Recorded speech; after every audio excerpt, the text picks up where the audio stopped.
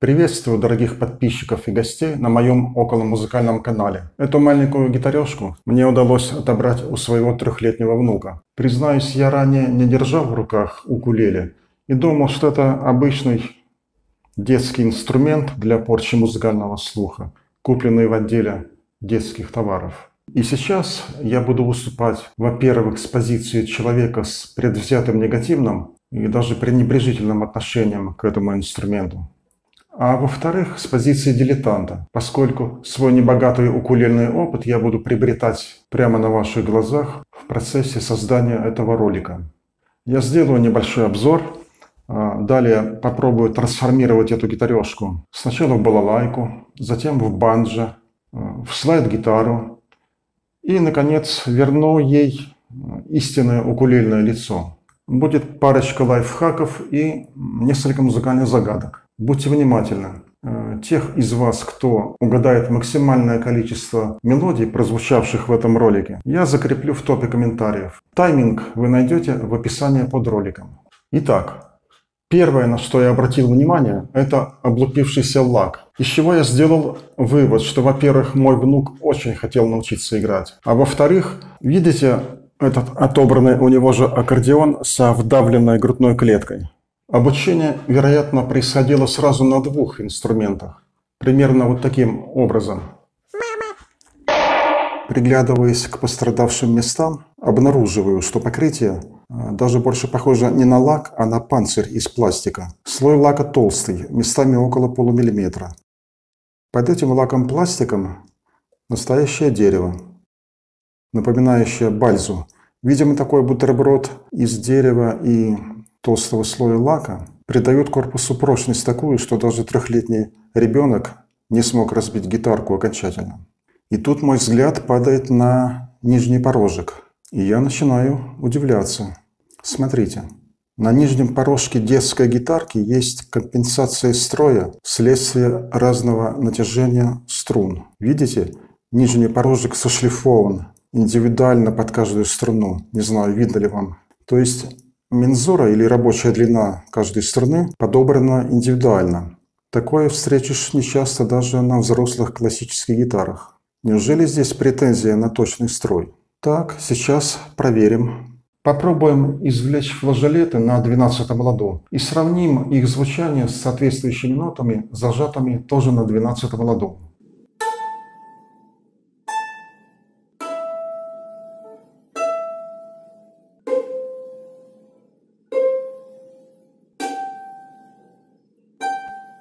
Вы знаете, довольно хорошее совпадение, достойное взрослого инструмента. И это при маленькой мензуре, когда требование к точности установки порожка повышено. Смотрим на расстояние между струнами и грифом в районе 12-го лада. Вполне около 3 мм. Для нейлоновых струн это хорошее расстояние, не слишком большое. Даже есть запас на косточке нижнего порожка, чтобы немного его сошлифовать и опустить струны. Но в данном случае этого и не требуется. Струны зажимаются легко. Гриф идеально ровный. Безукоризненное сопряжение грифа с корпусом гитары. Никаких трещин, все четко. Сую палец под верхнюю деку и нащупываю деревянные пружины. Это такие деревянные брусочки, приклеенные к верхней деке изнутри, увеличивающие ее прочность и одновременно формирующие резонансные свойства верхней деки. Все по-взрослому. А колки? Колки выглядят солидно. Механизм открытый, шестеренки настоящие.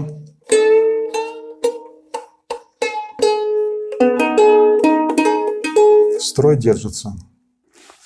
Так, а что это за изолента? Видимо, хозяева гитары примотали отколовшийся кусок головы. Трещина пошла как раз мимо колка. Несмотря на такую катастрофу, колковая механика функционирует. Окончательно проникаюсь уважением к инструменту. Да, эта штука настоящая. Вы знаете, я считаю, самой главной характеристикой любого музыкального инструмента его способность максимально точно воспроизводить ноты общепринятой равномерно темперированной музыкальной шкалы.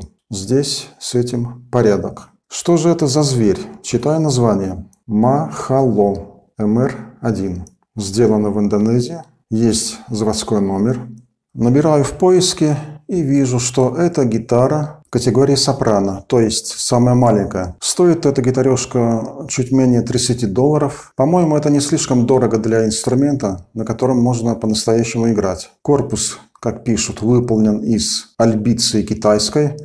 Мне это ни о чем не говорит. Вижу, что верхняя дека имеет 3 слоя древесины, то есть попросту это фанера. Но считаю, что для такого размера инструмента принципиального значения материал корпуса не имеет. Накладка грифа и бридж из красного дерева. Позолочена колковая механика. Неужели так? По цвету напоминает золото, да, желтое. Может, кто-то знает, так ли на самом деле. Струны из белого нейлона, никелированные лады, аж 12 штук. Нижний порожек из белого АБС-пластика. Кто не знает, это качественная пластмасса с высокой твердостью и ударостойкостью. Если по куску такой пластмассы вдарить кувалдой, то он не расколется, а просто деформируется, при этом сохраняет свои свойства. Поэтому в целом можно считать, что довольно качественные материалы применены здесь. Мензура укулеле сопрано 346 мм. Я уже говорил, что никогда до этого времени не держал укулеле в руках. Я привык к обычной гитаре, поэтому укулеле кажется неудобной, в том смысле, что места для пальцев маловато. Не в плане расстояния между струнами, оно примерно такое же, как у классической гитары, а из-за небольшого расстояния между ладами. Рабочий ладовый диапазон укулеле соответствует по расстоянию между ладами диапазону самых верхних ладов обычной гитары. Вот приблизительно это выглядит как-то так. Видно ли вам? То есть представьте, как бы вы играли на большой гитаре вот в этих областях. Вот так вот видно. Как держать эту гитарешку, даже не знаю. Как-то вот так, наверное. Вот если сумею сыграть эту мелодию, то можно считать, что у этого инструмента очень хорошие перспективы.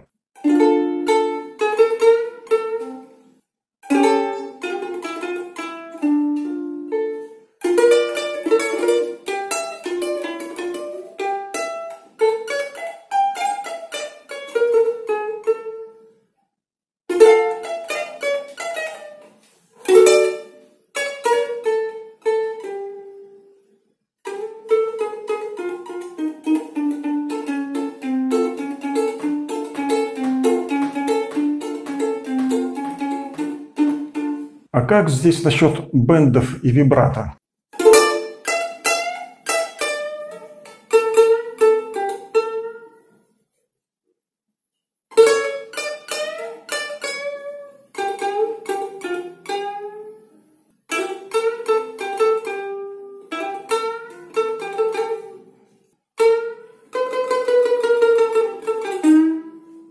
Вполне.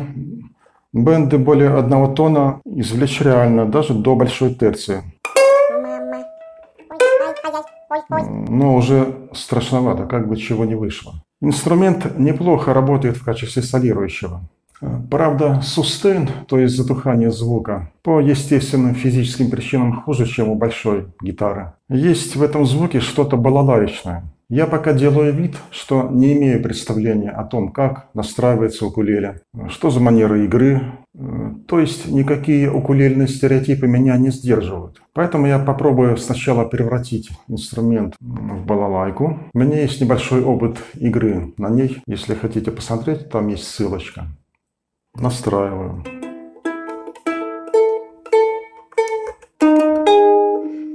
Один из более простых вариантов настройки балалайки – это 2 верхние струны в унисон и первая струна на кварту выше. 4-я струна в этом варианте нам не нужна. Мы ее ослабляем до инфразвука и заводим за край грифа, чтобы она не мешала.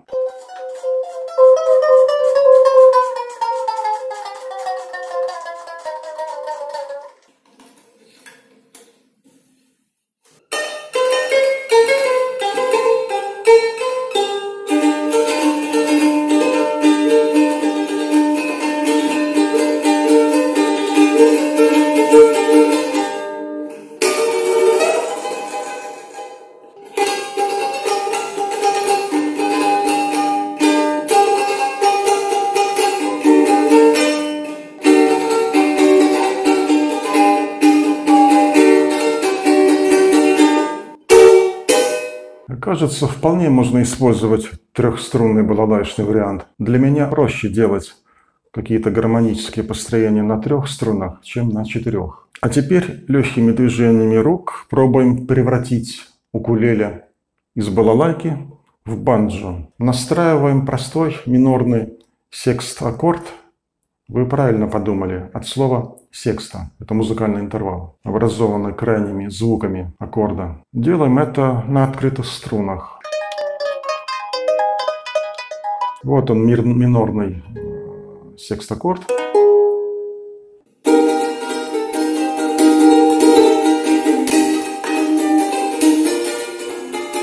Впрочем, я это уже играл, можете посмотреть по ссылочке. А теперь пришло время лайфхака. А что если у вас нет укулеле, но есть большая гитара и хочется на ней получить укулельно-банджовый звук? Есть решение. Для этого снимаем носок. Он должен быть выдержанным и падать на пол вот с таким примерно звуком. Если звука нет, походить в этом носке еще какое-то время. Я-то предполагал, что буду записывать подобный ролик, и ходил в этом носке достаточно долго. Скручиваем носок в подобие трубочки.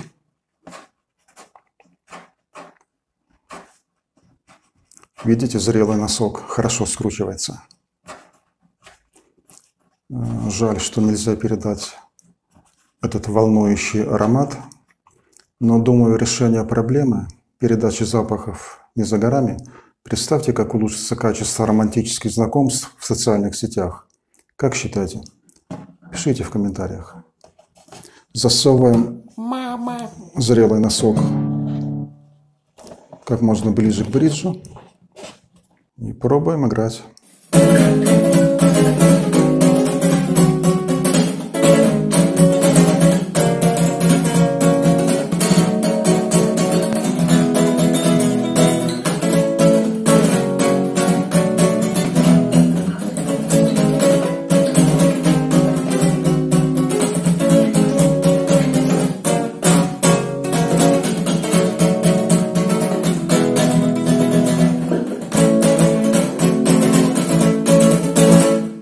Продолжаю глумиться над укулеле сопрано. А что, если попробовать поиграть на укулеле слайдом? Мой предыдущий слайд, бывший пузырек из-под дезодоранта, разбился, и сейчас удобный случай показать, как я делаю новый. Главную этикетку я уже оторвал, остатки клея обязательно тщательно удаляем, только не абразивным моющим средством. Стекло должно быть максимально отполированным, идеально гладким. Легким движением руки отрываем пластиковую нахлобучку. Слайд готов. Если в пузырьке осталось немного ароматной жидкости, вылейте ее на тот носок из предыдущего лайфхака. Проверяем. Все работает. Отлично. Есть у меня такая дурная привычка пытаться играть слайдом на всем, что играет. Хоть на балалайке, ссылочка, или даже на детском аккордеоне. Теперь вот добрался до укулеле. Привлекаю в помощь своего клона. Пусть он мне поможет на Мартине.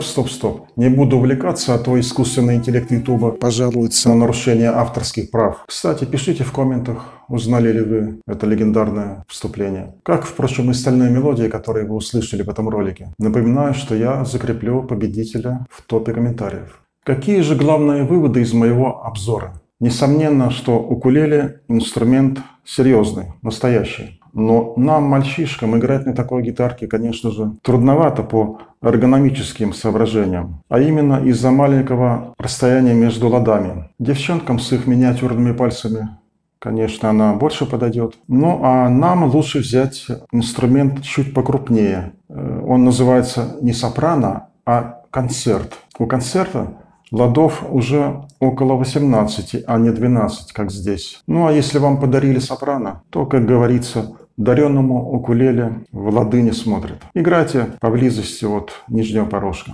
Но есть и плюсы у сопрано. Это компактность, малый вес и мягкость струн. Именно благодаря самой маленькой мензуре струны имеют меньшее натяжение, чем у больших братьев укулеле.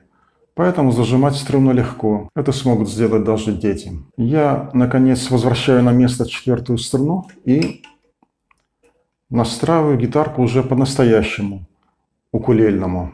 Ля, ми, до, соль. Такой благозвучный аккорд получается на открытых струнах.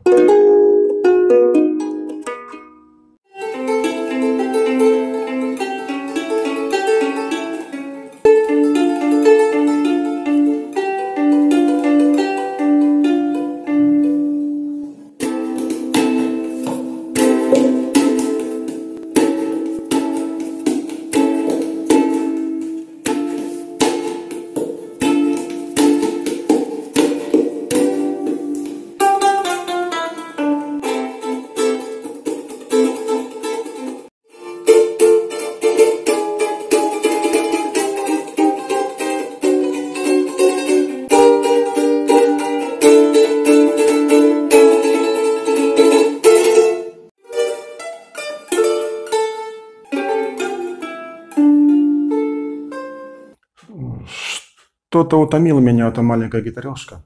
Постоянно норовит выскочить из рук, как намыленная женщина.